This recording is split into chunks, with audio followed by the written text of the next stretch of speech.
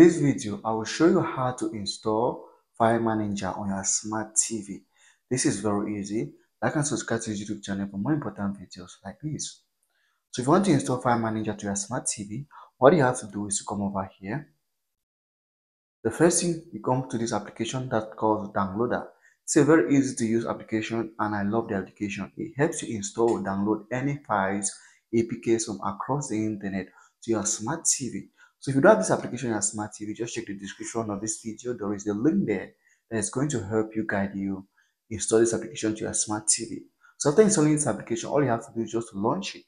And in the launch box, you're going to write in this box File Manager because we want to install File Manager to our smart TV.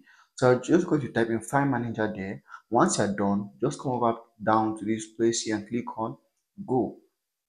Once you click on Go, this is what Downloader is going to do.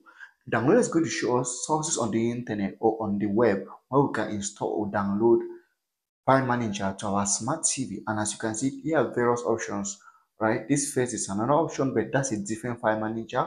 Here's another one, which is also a different File Manager. Remember, there is no other one file, there is not only one File Manager. So you just have to scroll through them and choose which one you prefer. So for instance, if I was to take this one, I just click on this.